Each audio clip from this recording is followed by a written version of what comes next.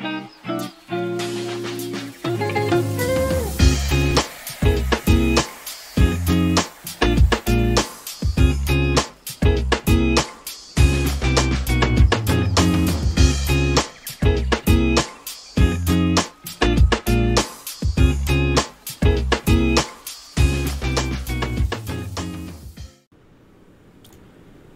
everybody, welcome back to the channel.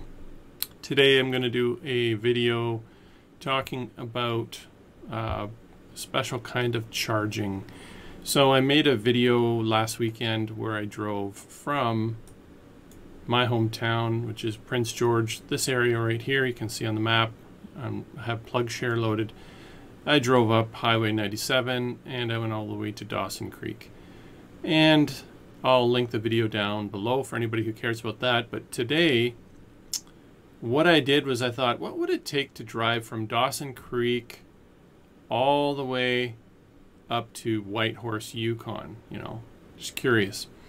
And through that exercise, you know, before today, if you were to look on PlugShare and look at this highway, these three didn't exist. I actually did a bunch of research and found some RV campsites that had 30 amp service. Basically nothing north of Fort Nelson that I could find has anything more than 30 amp 110 volt service, but at least there's something. So I've added these to PlugShare. I've contacted, you know, if I click on this one here in Fort Nelson, this one is Triple G Hideaway RV Park and Campground, and I have the phone number there. Basically, for all these ones that I've added, they only have 30 amp.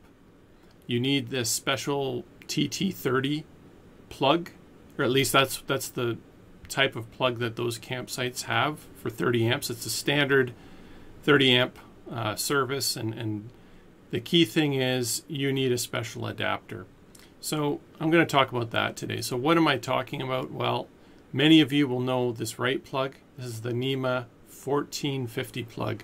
Very typical for EV owners. This is your modern 60 amp type plug, or 50 amp plug, sorry, that you plug your dryer into.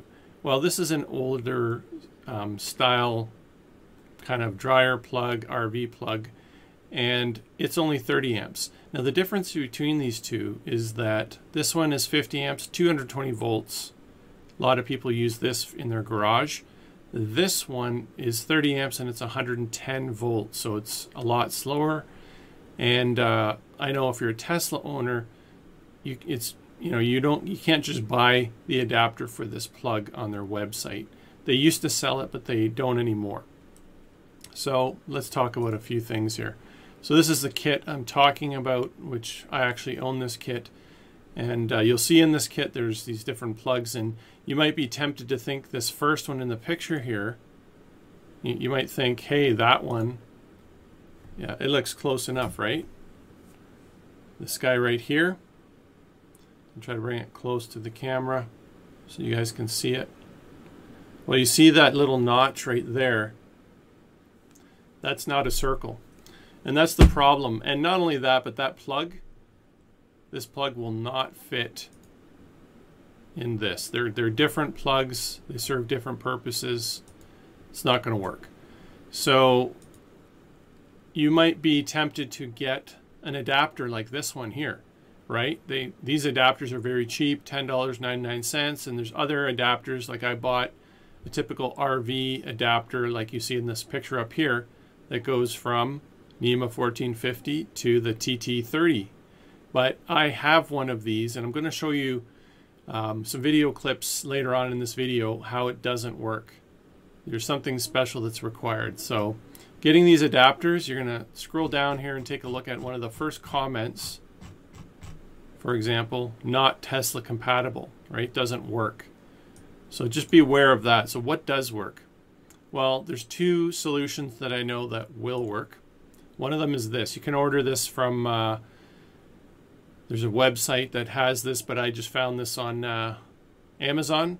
And it's like $100, so it is pretty expensive, but there's a few things. So not only is it the right plug, and it has, you know, it'll plug into your portable Tesla adapter that you got with the car. But there's a very important thing to notice, and this is a safety item. No matter what adapter you get, you need to make sure when you do charge this 30 amp circuit, you need to set your car to 24 amps, because that's 80% of the maximum capacity of the circuit, and you're not supposed to go beyond that, or you could trip the circuit, could start a fire, all that kind of stuff. Using this native adapter, it'll automatically do that. So when you plug this into your Tesla portable charger, and then you plug this into the outlet, it'll automatically cap it down to 24 amps and go from there. Now, this is another solution. It's also on Amazon, and you can find this pretty cheap in America. I think they have this at Home Depot, this adapter. And make sure when you find it, it says like it's EV compatible, electric vehicle compatible. But there's a lot of these kinds of this style that say EV compatible. The only thing is you need to make sure, it says here, I think even in the little notes, EV charging adapter, set charging limit to 24 amps. So you have to do that manually, and if you forget, you could get into some problems. You know, maybe you'll trip the circuit at the RV site, or who knows what. So that's a couple things to notice. How much charge per hour will you get? Well, I've done some research, and there's some people here that have made other YouTube videos, and you can see this person charging a Tesla at US campsite RV hookups, TT30 adapter. He's getting 4 kilowatts. Interestingly here, this must be like a Model S or something. You're not supposed to do this 30 amps. It may work, but it's a fire hazard. So that's one thing. But here you can see this person, Tesla charging while camping. They plugged in that adapter that I have purchased that I'll be testing when I get it this weekend. You notice in the screenshot it capped it at 24 amps. Because he used the proper adapter, it automatically capped it, and he's getting 7 miles per hour. And notice it's 120 volts, right? 7 miles per hour. So 7 miles per, the key thing here is about 4 kilowatts. That's the approximate range. And if you look at the graph, 4 kilowatts is somewhere between 3.8 and 5.7. So you're going to get, I don't know, probably 20-something kilometers an hour, something like that at best. It all depends. So that's just something to think about. If you want to travel in places like in northern Canada and into the Yukon, or northern BC and into the Yukon, like I said, I've added these campsites. Nothing was here before, so when you look at plugs here, it looked like an impossible trip, but actually you can. And these campsites only have that 30 amp, 120 volt outlet. So if you get that adapter, you're good to go. Now there is another thing that you could explore. There is a special adapter that I don't have experience with, where it goes from a NEMA 1450 and it splits into 2 TT30 plugs. So if you were to go to RV site that has 2 30 amp plugs, you could plug them in, and then you could just use your normal NEMA 1450, and you know, that would work, as long as that adapter gave you enough amps, I suppose. But I was speaking with someone on a Facebook group that said he had a device where that was working, but not all of these campsites. I don't know if any of these have the dual plugs at their sites. I asked at least one of them, and they said they didn't. So anyway, getting that single plug adapter, not this one, but this one or this one, should at least give you that option. So if you want to, say, drive up to Whitehorse, Yukon, you're definitely going to need something like that, unless you do the just normal household plug, which then you're going to be for days and days at these individual campsites just to make it. So anyways, I will show my video clips where I attempted to use just a normal adapter, you know, something like this, and you'll see how it just didn't work. Thanks. All right, today we're going to do something a little different.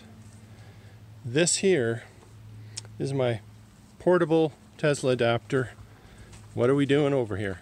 I'm going to simulate something. Well, this is not really a simulation, it's real world, but what we got going here is the NEMA 1450 plug in the portable adapter. Then I have this adapter that's, let's take a look at this so you can see. So this plug here is a 30 amp RV plug.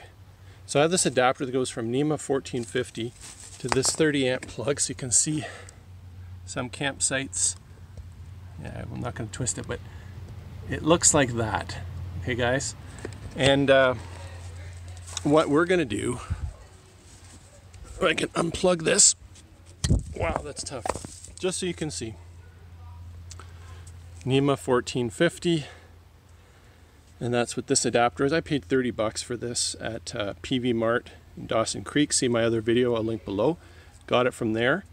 But I'm going to see with this adapter, with the 1450, if I can charge my Model 3. And if I can, that opens up some of those more remote RV sites in the north as an option for charging the Model 3. So I'm going to do that simulation now and see how that goes. Alright guys, what's going to happen? Everything's plugged in. We've got the, I think it's the TT30P adapter in there, like an old 30 amp RV plug adapter to NEMA 1450, portable adapter. And I mean, look at this craziness. I backed this in here in the backyard in a pretty tight spot, just enough that I should be able to reach this bad boy. Oh, come on. Alright guys, sorry I had opened the charge port in the car. And what happens here? Anything? I don't see anything happening.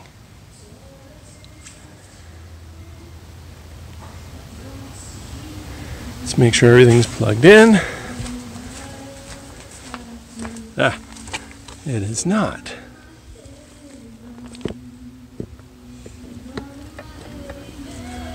That's interesting. This is not on. I'm gonna need to check my fuse. Guys, sorry about this. I've got one hand to do this, so you can see here I do have 30 amps. Have it on amps. I have 30 amps coming out of the plug, but for some reason it's not charging up through the adapter. So you might need a special adapter. I'll do some research into that. Alright guys, so nothing here.